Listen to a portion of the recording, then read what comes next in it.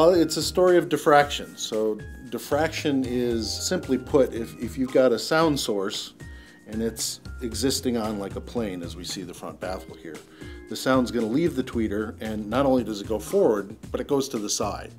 And the sound that goes to the side is going to reach an edge or anything that's in its way, and it's going to reflect off of that. So you'll get a reflection here, and a reflection here, a reflection here, it'll reflect off all of those things. Those reflections will sum together out in the listening space.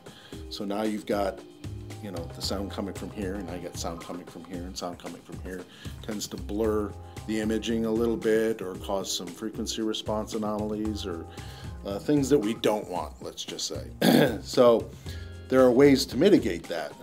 The number one way to mitigate it is to reduce the abrupt change in going from this flat plane to nothingness over here for the most part. And that would mean rounding off the corners. Well, you're not going to have this speaker if you round off the corners anymore. It won't look like this. So the next thing we can do is to try to reduce the fact that if it's in the center, these two reflections will arrive at the same time. Well, if we offset it a little bit, it takes longer to get to this edge than it gets to this edge. So that's going to help us to reduce the problem with diffraction, and that's why the tweeter's offset.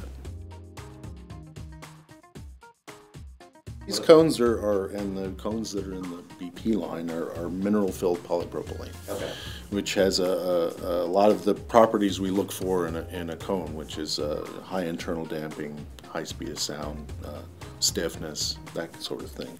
Polypropylene's, you know, a good quality material for that. Linear Response Waveguide, what it does is it improves the off-axis performance of the driver by blocking some of the sound. So if we have to think now in terms of interference. So if you imagine that sound from this driver is coming from every point on this driver. If we sit out here in space, all of those points are all lining up at the same time. But now as we move in this plane, it's taking longer from sound radiated from here to get to that point than it is from this side. And you start to get this interference pattern, what we call comb filtering. So what's happening is this waveguide is affecting that path length, and it's actually blocking some of the stuff and some of the waves. And what it does is it ends up smoothing, giving you a little bit more off-axis dispersion than you would get otherwise.